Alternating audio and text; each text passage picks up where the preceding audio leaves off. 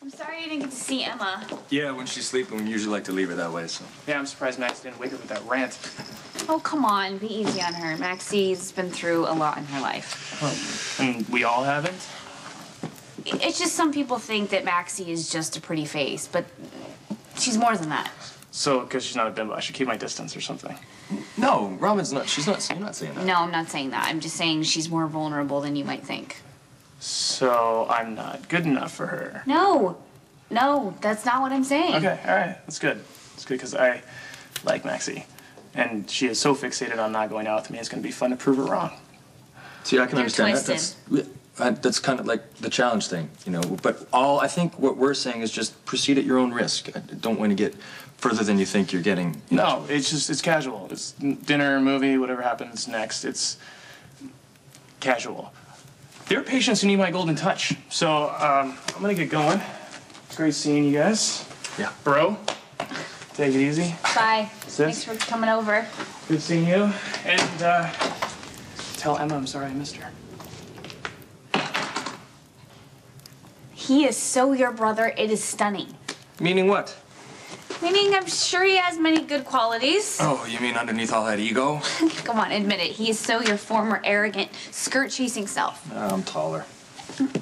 Please do not encourage him to go after my cousin. You heard me. I said proceed at your own risk. Yeah, you might as well, wave a red flag in front of a bull. Come on, he's gonna mess with Maxie, she's gonna fall apart, and then I'm gonna have to pick up all the pieces. Why are we discussing this? It's pretty obvious that Maxie hates Matt.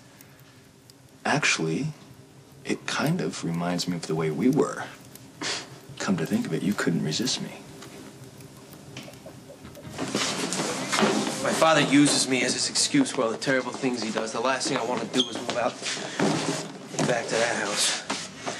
Of course, I don't really have much of a future in mopping floors anyway. I have an idea of Newtonian brilliance. The ace of cyberspace will teach the reformed one the glories of computer science. Such knowledge can lead to a host of jobs from, yes, the mundane, but also the severely awesome. Okay, maybe I will take you up on that, Spinelli, sometime, but, I mean, I gotta focus on getting a paycheck ASAP. I can't keep lying to Lulu about a job that I don't have.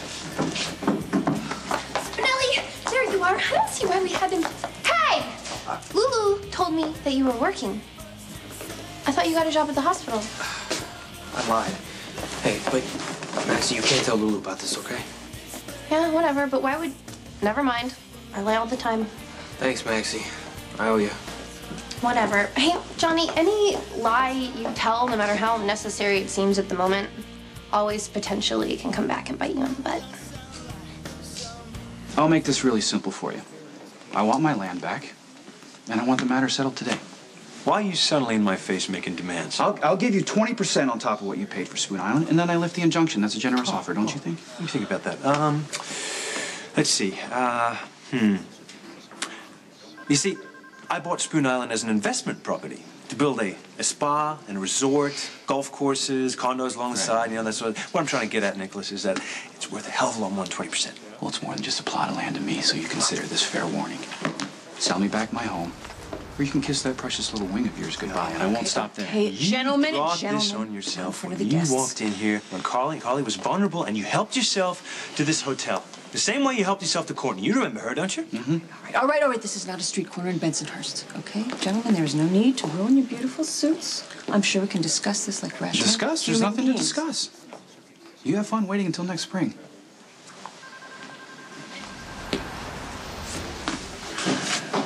Okay. Who's Courtney? Or do I even want to know? He's an arrogant son of a bitch. Relax, Mr. Jax. You have not been outmaneuvered yet. Where'd you get that? Right out of the arrogant son of a bitch's pocket. Mr. Zakar would like for you to understand that just because Sonny has a new position with the Zakar organization, that does not guarantee your safety. If you'd like for me to dumb it down for you, whatever loyalty Sonny once had for you, that's officially over. See, we're not obliged to keep the peace because you and Sonny were, what did you call it once? Oh, yes, closest brothers. Not so much anymore, huh? You done? No, I'm not. Any further interference in our organization will bring us full-scale retaliation. Now you're done. I don't know, maybe you don't realize the hole that you're digging for yourself. Maybe you're just too proud to face the facts, but you cannot possibly compete with as cause now that Sonny's in with us. What are you doing here? Bet it's not a social call. I understand you're putting together a fundraiser for pediatric hand injuries. Don't worry, I won't be there. But you will get a contribution. I don't get it. How is it that Sonny can trust him, but he can't trust you?